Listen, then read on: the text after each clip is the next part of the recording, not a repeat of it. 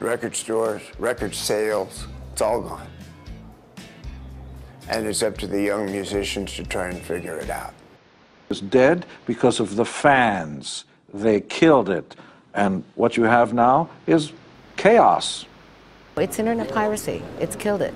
And it's, you know, talk about video killed the radio star. Well, internet piracy killed the video and the radio star. We're forever hearing reports like this, that the music industry is over thanks to digital media. Big names blame it for ruining album sales. All over the internet, websites report all sorts of problems within the music industry. Well-known record labels are in big trouble. Some of the big names are even disappearing before our very eyes. Even the big name retailers are being forced out of business, most likely never to make a comeback. And according to the RIAA, 95% of music downloaded is downloaded illegally. So is this spelling the end for the music industry? I don't think so. I think music is more alive than ever. So I've travelled around Northern Ireland asking some of the people involved with the music business here what they think. And the major labels had complete control over the music industry. They knew how to hype everything, the Bay City Rollers, Gary Glitter, everything. It's not that digital media has ruined the music industry, it's that the music industry hasn't grown with the formats that it's made available. And they can blame themselves for the fact that all these record companies have went bust and cut jobs and ditched bands off their label. It's not the bands or artists or music listeners' fault.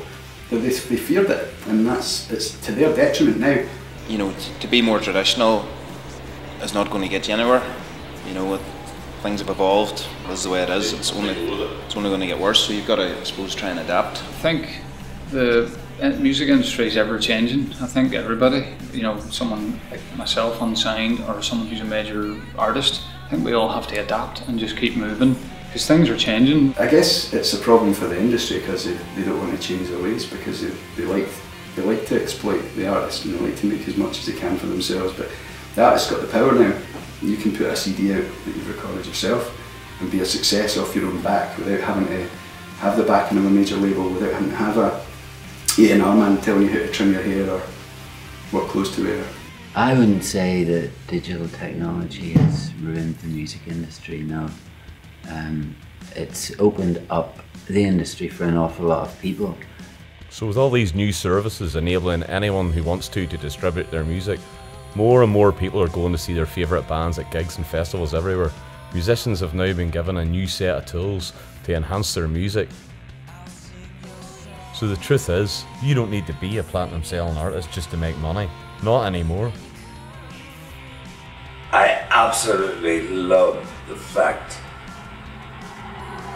that a little kid in his bedroom on a computer can make an album with 101 strings behind it and a guitar sound of Led Zeppelin and sample anything and make a record. And to me, that is fantastic. What I like now is you can sit in your bedroom and make a piece of music that is true and good and valuable, and you can communicate that to your fans, and then your fans can buy that, and you can cut out the middleman, you can cut out all of that crap. And that is, I think that's essential. I think it's much truer, and I think, you know, I think it's better. I've made a living from the music industry since before the advent of MP3 technology, really. It was really in its infancy when I went out and started playing in bands. And you were going out, you would get in the garage with your timber tape deck or something, your Sony Ghetto Blaster, and record your band and give people tapes of it. There was a slogan in the 80s to say home taping is killing music. Same sort of thing, but everybody I knew did it. Yeah, loads of sites can get you on all those shops. Also YouTube is just fantastic to upload videos, even live videos of your product, or make some basic music videos, which I did, and just link the product to it. You know, and I know there's a real argument that anybody can make music now, but so what? Big deal, you know? Why shouldn't they? So let's say you were lucky enough to get a deal with a major record label. You would get a whopping 13% share of the revenue brought in. And if you take that 13% and split it up after managers and solicitors are paid, each member of a 4-piece band gets 18%.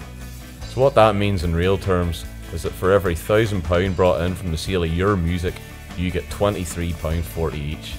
hardly a fair deal. That's the reason why it's not the end of the music industry, it's the end for their major labels and their out-of-date business model. I think it's really hard to make money out of making records now. Very, very hard. I think people need to be paying for their music. I think that younger people who have grown up with this sense that you don't pay for music. Why should I not be paid for what I do? Yeah, it's definitely a crime if it's something you have designed or something you've created yourself. It's not necessarily the CD or the album that's profitable.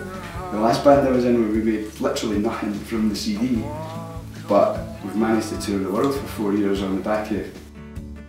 So maybe album sales aren't as lucrative now, but so many other new doors have been opened. People that say, oh, I don't make as much money now because people are all downloading my music. They do still make as much money. In fact, they probably make more because more people have heard the music, more people want to see them live, more other medias are using their music, such as TV and advertising.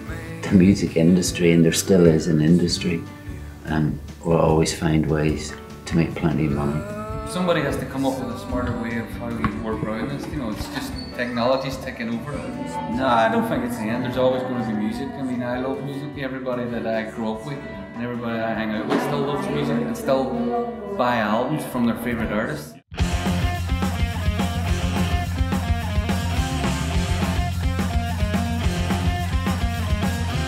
I think too many people just sit and watch TV as opposed to go out and experience real stuff, and that bodes to music at the weekends. Why not go out and see music? Why watch crap Saturday night TV? It's dreadful. X Factor? I couldn't tell you anybody who's won X Factor.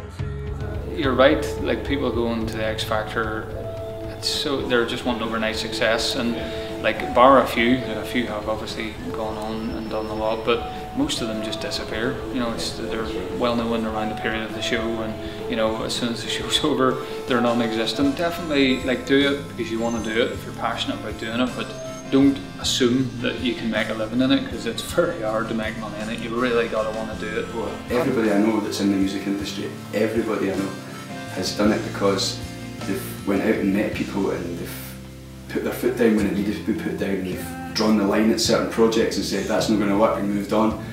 Don't get stuck in a rut. Passion drives everything, and there's so much wrong with the music industry, as everybody knows. Anything to chip away at that is a great thing. It's never about the money with me, because I'm a music fan. And now when I hear the record on the radio, I go, did I actually do that?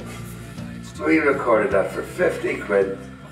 It's on 1 million compilation albums now. So it seems to me now that music is alive and well in Northern Ireland. People here haven't feared technology or tried to stand its path. They've embraced it and used it to enhance their musical careers and give themselves and their fans a better deal.